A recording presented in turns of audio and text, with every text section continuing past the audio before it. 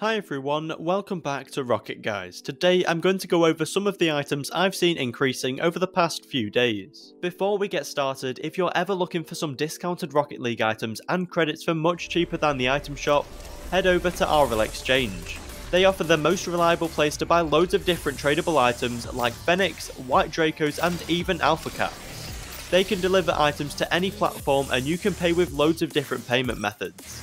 And with a 5-star Trustpilot rating, they are sure to have any items you could want.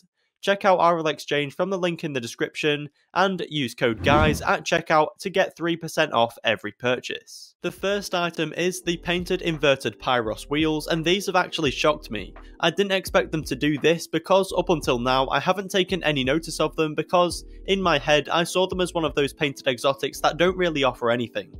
But multiple colours of this item have shot up on every platform, including white and black, but even like pink has increased by 700 credits on PlayStation, which is an insane increase. I have been informed by D's Nuts Gamer that these items are quite rare and you don't come across them too much. This is because the Blueprint series that this item comes from is no longer available, so this item should only get rarer and rarer, and it will be one we are going to keep mentioning on the channel whilst its price develops over the next few weeks. For anyone who might own any colour of the inverted Pyros wheels, I think you should just keep hold of it and see what happens because these wheels could become quite rare and gain a lot of value.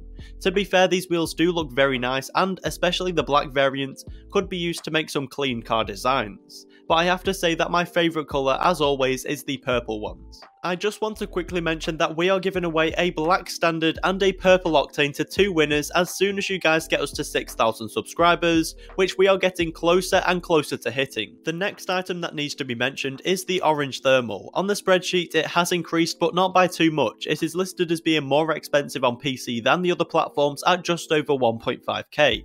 But I've seen quite a few people buying this item for 3,000 credits, and I've seen traders asking for 4,000 credits for it.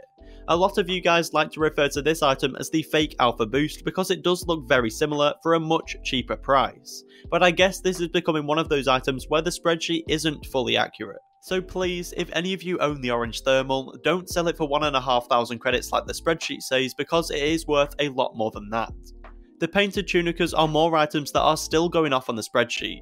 Not long ago, these wheels became insanely popular and started selling for more than the spreadsheet value, and I'm still seeing people selling these items for crazy prices. I found someone yesterday offering 7k for the pink variant, even though they are priced at less than 5k. As you can see, different rarities and different colours are all increasing on different platforms on the spreadsheet right now, and when they do increase they can be huge rises like this one from the Crimson Exotic variant on PlayStation, which was a 1,200 credit rise. But despite that, you can still get over the maximum price for this wheel. If you enjoyed the video or found it helpful, please consider subscribing with notifications on, and if you want to support us, use code RLT prices in the item shop for a chicken Big Mac.